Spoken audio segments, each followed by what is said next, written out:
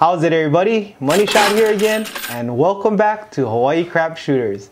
In this video, we have a special guest here, John G, one of our Hawaii Craps Shooter members. He used to be a resident here in Hawaii, which he recently moved to Las Vegas, but he's back here for a few days, and we're lucky to have him join us today and share with us his top table etiquette tips.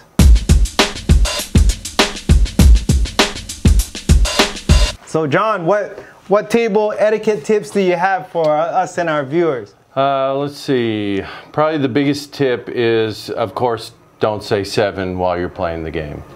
Don't say 7. Why not say 7? Always say red. Red? Yeah, 7's bad luck, unless you're a don't shooter. But we'll cover don't shooters a little bit bit. Is that more, you think craps players are that superstitious? Yeah. The whole game is a very superstitious game. So, and the more you play it, the more you'll realize that it's a real thing.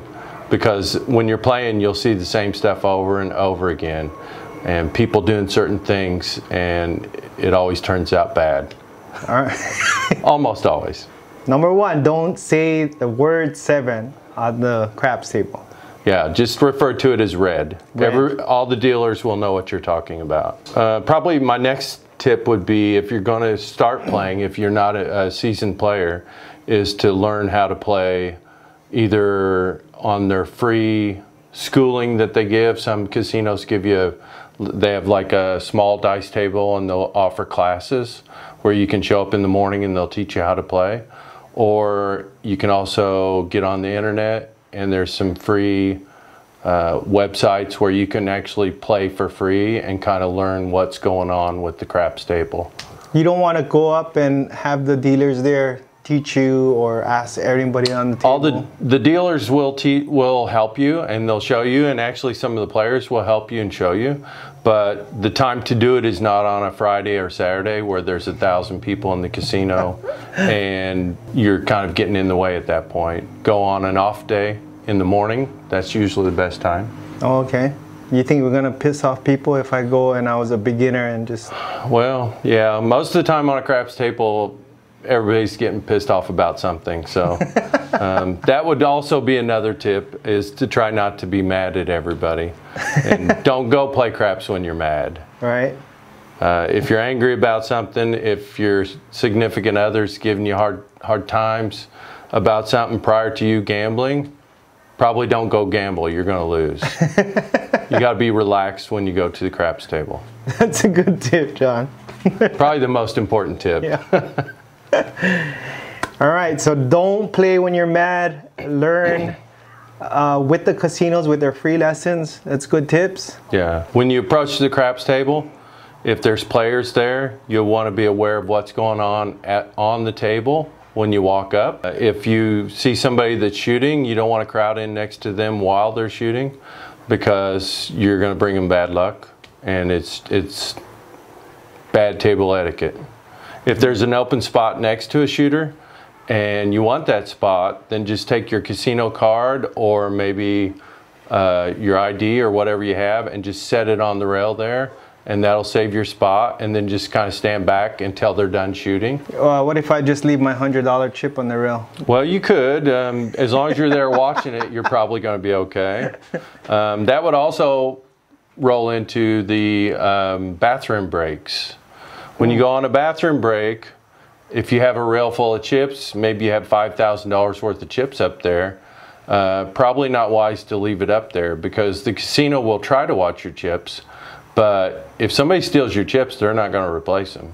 Right. So most of the time, if I take a bathroom break, I'll leave $5 up there in chips, some white chips or something, and I'll put everything else in my pocket. Right. And then I always tell the dealer or the stick man that I'll be right back, so they kind of have a heads up of what's going on.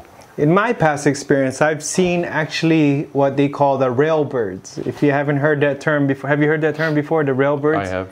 So you'll see some of these guys crowd a busy table, and when they place their bet, their other hand is just picking off chips from your rail. So there's a lot of, you gotta be aware of that. You gotta know where your chips at. The casinos will say they'll cover your chips, and like, but what John said is they're not responsible for that money. They can put a towel, or even at worst a napkin, and someone can just come by and just grab it and just take off and run, you know. So be alert, be aware of where your chips, especially if you have $5,000 in there. Right, and a lot of times if you're at a rail, I mean, you have people you can trust, but you know what? The only person you can trust is yourself. So always stack your white chips, your low value chips on the ends. So if they do get there and can grab something, it's going to be a white chip instead of a high value chip. Right. So whenever John goes to the bathroom, I always can hear him when he's coming back because he had a whole pocket full of chips. Ching. Yeah. Well, that's if I'm on a good table. Sometimes you don't have to worry about putting chips in your pocket. But yeah, so that's a real common thing that I actually see a lot of people do. They'll walk off and leave all their chips in the rail, and it's kind of risky. Yeah, that's a good tip. Yeah. The other thing that I've noticed is when people come to buy in, you always have the big spenders that want to come in with $5,000 in $20 bills, and they want to see the pit boss put all that out there so everybody can see how much money they've got, and it takes 10 minutes to buy in. So my big tip is, don't buy in for that. If you're buying in for that, bring hundreds. It used to be that you could go to the cashier window and buy your chips there, right? Which most of the cashiers are right next to the craps table, so they're going to rate you the same whether you buy in at the table or if you buy in at the cashier. They're going to see that you have $5,000 in chips, and they're going to make a note of that. But with COVID, I've found that they won't sell you chips at the cashier window. So you're going to be forced to go to the table and cash in. If you want to gamble and you just have a pocket full of $5 bills, my suggestion is to go to a slot machine, feed all your $5 bills into that slot machine, push the cash out button, go to the ATM changer, and get bigger bills, and then go to the craps table. Yeah. Do you know the reason why they probably don't sell you chips at the cashier's? The reason they gave, because I did that one day and it was a big problem, is because now with COVID they're having to clean their chips. Oh, okay. So they don't want to sell chips at the window because of the cleaning issue. Oh, I see. Because most of the chips they take in at the window are all taken in a back room to be cleaned, and if they have to pull some out, then they aren't cleaning them, is what they said. Oh, okay. So, I mean, it makes sense. Yeah. So don't buy in with a lot of money. When should they buy in? I mean, the time to buy in is not during the roll, even though I see that virtually every time I go to play craps. I see it from young people, old people. People are just inconsiderate. Even if it's a hot roll, don't buy in until the person either makes their point or they 7 out. And how would they know that? By what? They can watch the puck, right? Yeah, with the puck. Yeah, with the puck. So if you see it on the white, don't buy in. Don't buy in unless the person's made their point. Yeah. And when the puck they pull all the dice back and they're getting ready to set up for a new point. That is the time to buy in. So watch the table before you go in. Make sure the dice are in the middle, the puck is on off, and that's a good time to buy in, right? Yes. And it's also another thing to remember is when you walk up especially and you're trying to buy in, you want to make sure you don't put your hands in the table. I think all of us have done this. Even I'll admit I've done it before. I haven't been paying attention. Your hands in the table. Somebody's already shooting because they move. Some stickmen will move the dice real fast. So you got to be aware of what's going on at the table. That's a good point. Sometimes it's not even the player's fault because they have action and the dealers are cutting chips, and the stickman passes the dice. So you know there's no way. You got to pick up your money, but the dice are coming. So, you know, casinos make the mistake as well. Right? They do. And you really got to be aware of what's going on. Keep your hands out of the table. If you're leaning on the rail like we are, and somebody's shooting into you, you need to be back behind the rail. Right. Is it? If you're on their side, you can lean over. Nobody's going to say anything because the dice are going away from you. Mm-hmm. So Yeah. that's a good tip. You could imagine a imaginary plexiglass, right? Yeah. And don't pass that.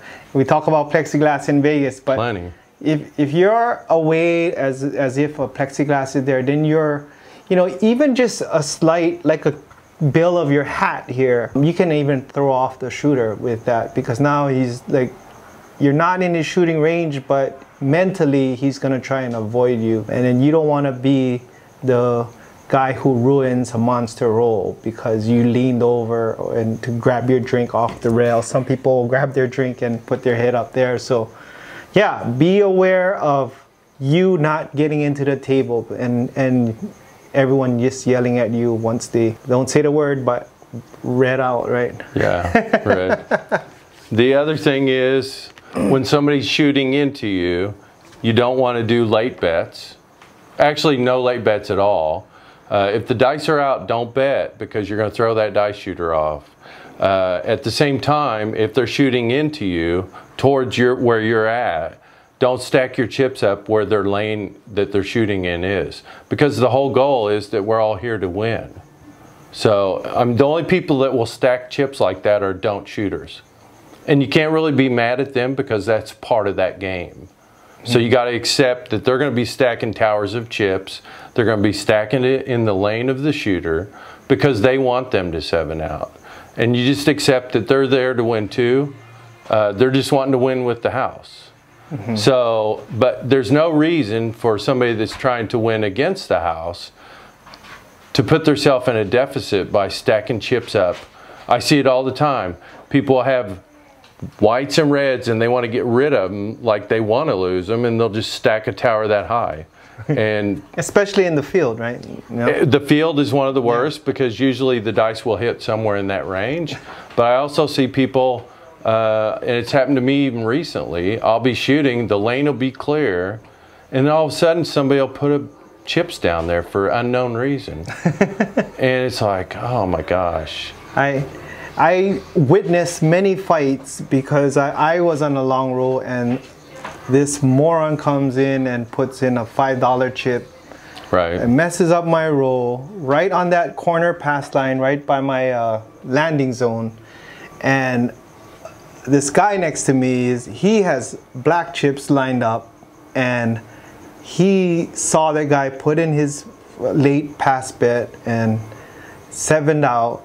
And they just went at it. The pit boss had to separate them, but it was like, was that worth $5, man?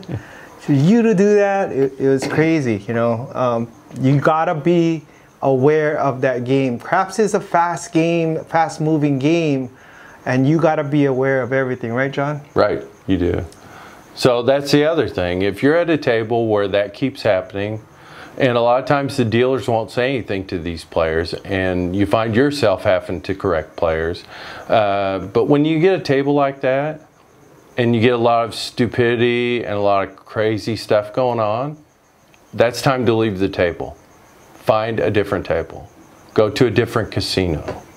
If the dealers are rude to you, if the dealers aren't responding to you, if they're making the wrong bets, if they're just bad dealers, and you'll get them every once in a while. Or here's another one.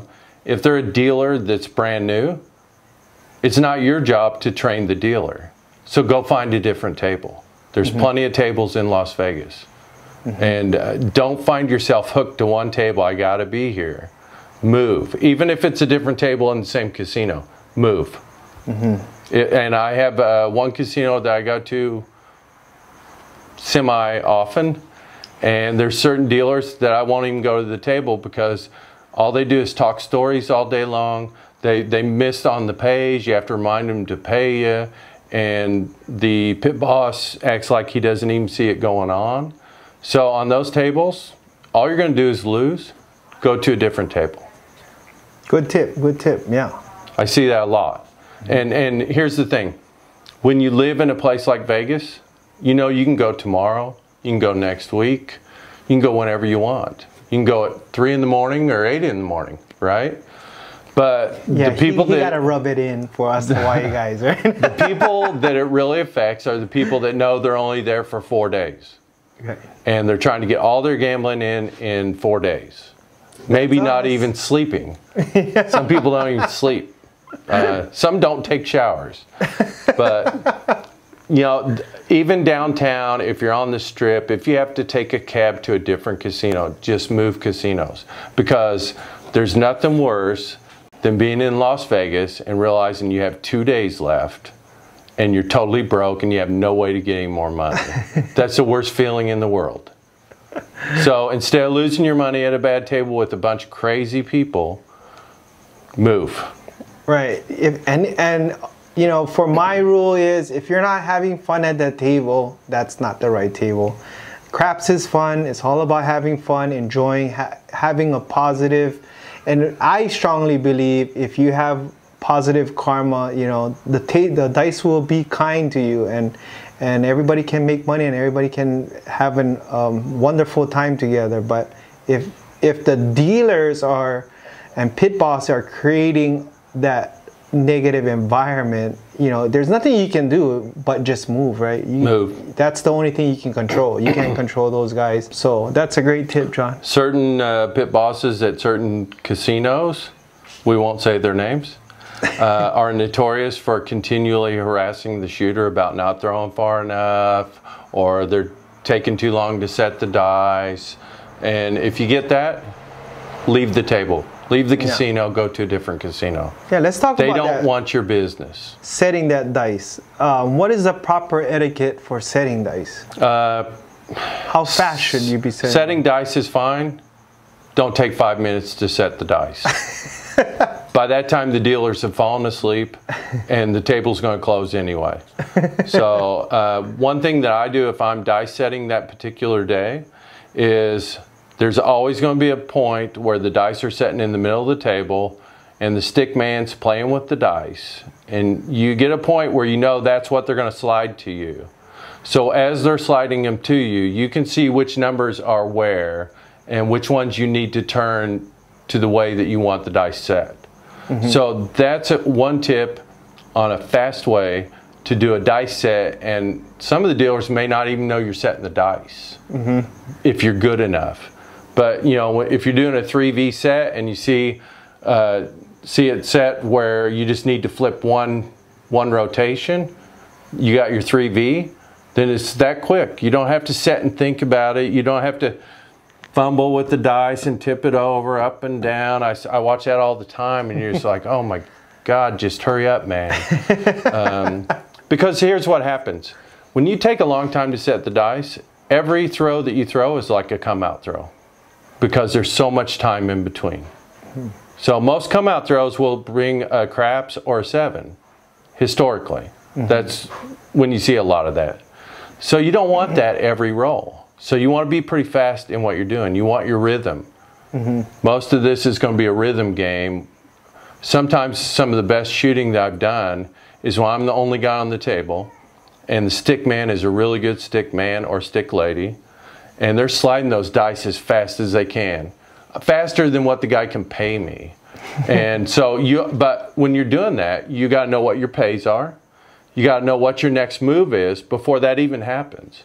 So, and some of the casinos, usually the higher price casinos, but you'll find good dealers everywhere. But I noticed on some of the premium casinos where the dealers have to just wait forever to get a job there, those dealers are good. They know what you tell them one time what you want. Some of them get mad if you keep telling them.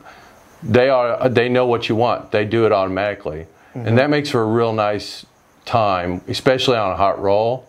You can make a lot of money fast. Right. So I assume you tip these good dealers very well. Yeah, that's on the do category. Always think about tipping your dealers. If they're good dealers, if they're fast, if they know their pays, if they're friendly. If they remind you of your missed bets, right? If the pit boss is not harassing you continually, tip your dealers. I mean, it doesn't have to be big. A lot of times I'll just put $1 on each number for them. And some of those casinos, you know, because most of the dealers are gamblers themselves, they like to gamble. So you're giving them an opportunity at work to gamble, and they love it. Even if they don't make any money, some of them, when it hits, they'll take it off and put it in their tip bin. Some of them seem like they never take it off. They keep pressing their bets. And you know, I've seen them win a lot of money doing that too. If you want to get kind of on the cheap, throw them a $1 horn bet. They got a quarter on each number. They still make money. Or throw them, if I'm betting the all tall small, 30–40% of the time I'll put them up there for $1 each. Yeah, I like to put $1 each on the hard ways, and you know, they love it. I mean, you create a positive environment and they start cheering for you. Once you got the dealers on your side, and then it's easier, that now you're more comfortable. Now you can throw at, you know, your own pace and not worried about getting harassed. But you know, tipping does diffuse negativity in some dealers, not all of the dealers, but well, most of them, if you're tipping them good, and you don't have to throw $100 at them. If you're just giving them dollar bets here and there, you don't have to do it every time. My personal preference is I will bet it before the roll starts, because it seems like when I bet during the roll, it always causes a 7 out. So if I'm throwing them something during the roll, I'm throwing them something to throw in their bin. Mm-hmm. So not to bet. I'd say drop that in your bin. Mm-hmm. Plus, when you tip them, it seems like the pit boss doesn't harass you as much. Go figure. Mm-hmm. And they also, I think, my opinion is, if you're tipping the dealers right, the pit bosses see that. They're going to give you a fair rating for your play. Because there's places you go and you'll play for 4 hours and they'll give you almost no rating for your comps or anything. But when you're tipping dealers and treating their dealers right and you're friendly, they're going to give you a fair rating. They're not going to go overboard, but you're going to get fair rating for what your play is. What about tipping your waitress when they're bringing Always tip the waitress. Always tip the waitress. But if you're the next shooter up and the waitress comes around, don't get a drink. Because when she comes back with your drink is going to be when you have the dice in your hand, ready to throw, and she's going to go, "Did you order a Corona?" And you're going to 7 out. That's like clockwork. Right? Yeah. Or you can have a buddy give them a tip and have your buddy intercept her so that she doesn't. Yeah. They've got to intercept her. Yeah. Because when she starts, once, like if I'm rolling with John and I know John ordered a Corona, no virus, you know, I will intercept the waitress and I will tip the waitress for him. That way he's in his zone. You don't want to mess that up, because you got to think about it. He is your money maker. You want to protect your money maker, and you have all your money on your line. So as a team, as Hawaii Crap Shooters, we want to protect, and we know the protocol whenever we see the waitress. So yeah, be careful when they come in or when they yell that cocktail right when you're shooting, right? So, and the other thing is, you don't tip them a lot of money unless you're winning. Yeah. You know, if they bring me a coffee, if they bring me a water, I give them $1. Mm-hmm. If I'm winning, I'm killing it here, I'll give them $5 or $10, because it's good karma to kind of share the wealth. If you have a shooter that has a 50 roll turn and you made $5 grand off of them, throw them a $100 chip. Right. Yeah. I mean, it's a good to tip the shooter. Tip the shooter. They don't. Most people don't expect it, and it's a nice benefit for them, because most of the time a hot shooter isn't even betting much up here. Right. And everybody else is making all the money off of them. Yeah.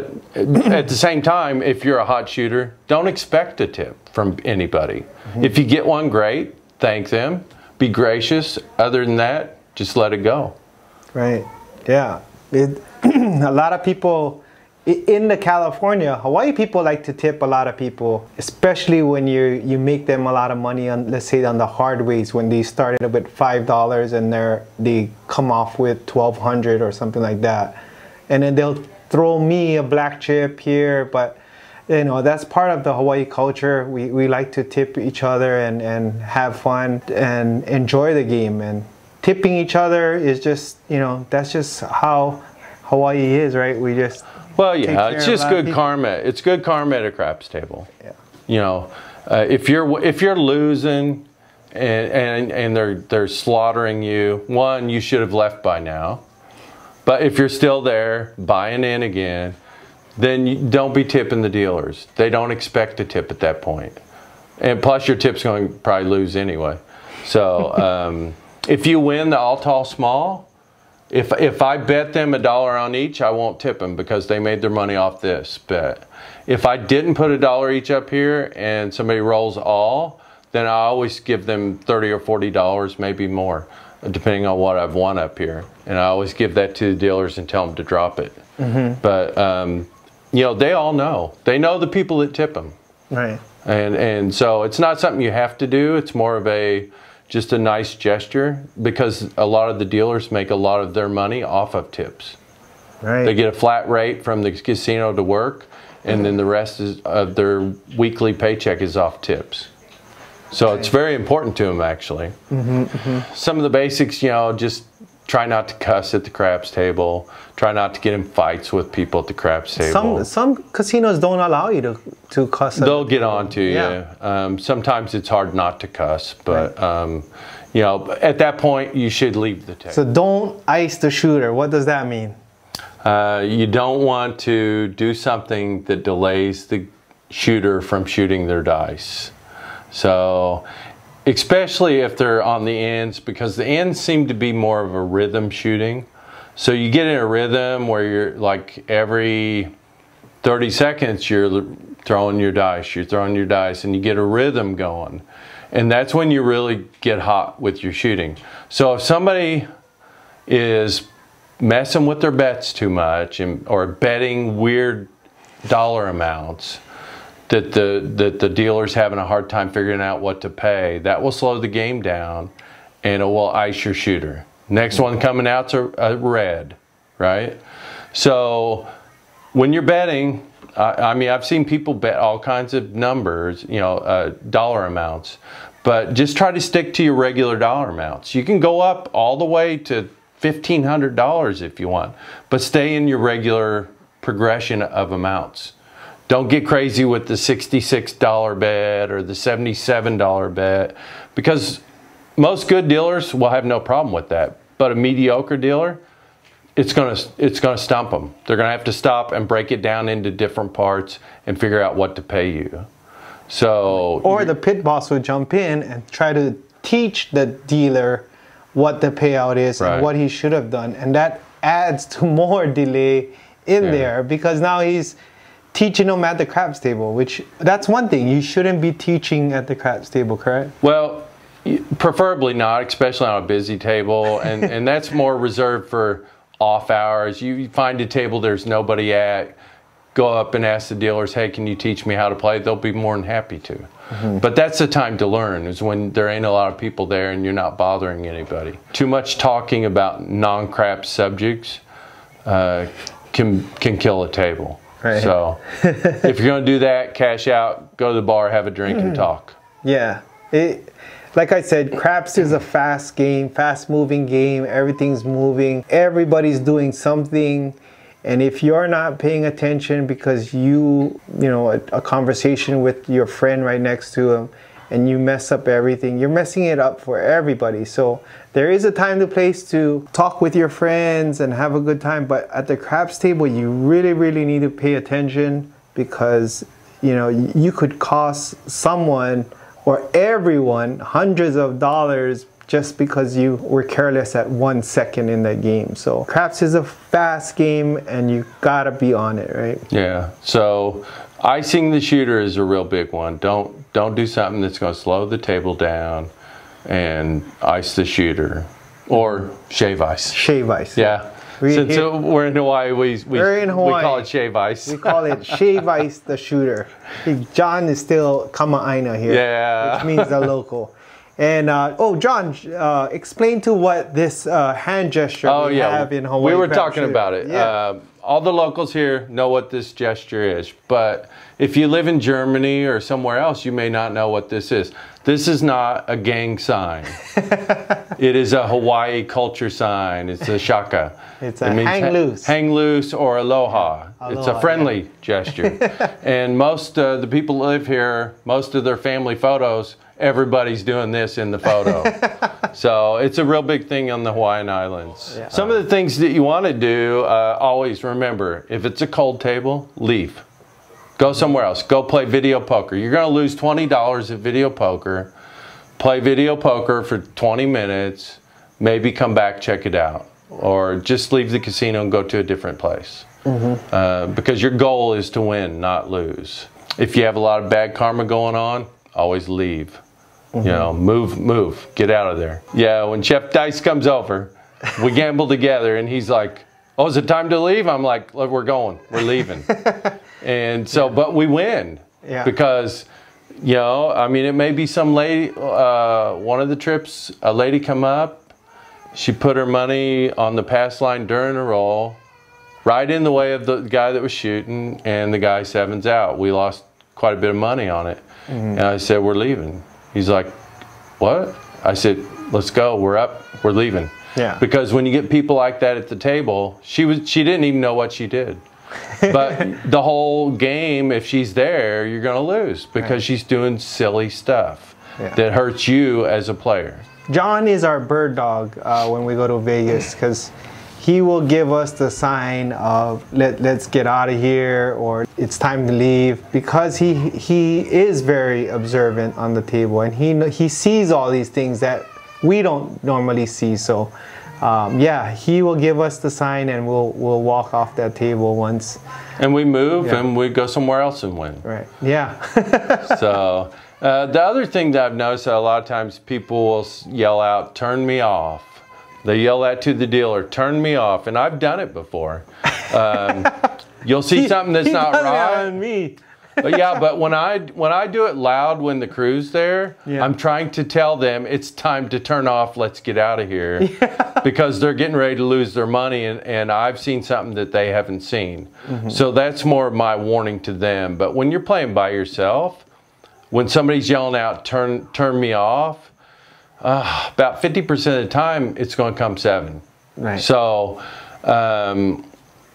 you got to be aware of that. What's the best way to turn off your bet? Usually when I turn off a bet, if I'm close enough to the dealer, I'll lean over and say, turn me off, kind of quiet. Or here's another thing that they recognize. If they're there, you get their attention and you say, turn me off. You mouth it, turn me off. And they'll turn you off, okay? But if you're yelling it out, that kind of shave ice the shooter, right? Yeah. So mentally, right? Mentally. Yeah. So John has given us a lot of tips of table etiquette, what not to do, what to do while you're on the table. Any last minute words you want to say to the viewers? One quick other thing that I want to cover. Yeah. If the dice come around to you and you do 0.7 out, could be an aberration. If they make their way all the way around and you do 0.7 out again, quit shooting. Pass the dice. Don't shoot anymore for the next hour because something's wrong and you're not shooting good. Yeah. So there's no sense in losing your money on your roll just because you think you can roll. So everybody has a bad day. Right. I've had it, you've had it, everybody has a bad day. If you're having a bad day, don't shoot the dice. Make your money off other players. Right. So, but a lot of people want to shoot the dice every round. Know when to say win. So you mean we can win without shooting? You can win a lot without shooting if you get a hot roller. and you know, I've seen people that have done 0.7 out 5 times in a row, and then they'll roll 6 to the fire on a fire table. Yeah. So you never know what's going to happen. But unless you have unlimited bankroll, quit shooting after your second 0.7 out. Don't shoot anymore. Sometimes even your first one. If you're not feeling it, pass the dice. Especially if you have a couple shooters that are really shooting good. Make your money off those people. Right, great tips. Well, thank you, John, for stopping by again during your visit to Hawaii. I'll be back. It's opposite, right? And hope to be in Vegas again soon so we can roll together. So thank you all you viewers for tuning in and watching. Thank you John G for being here.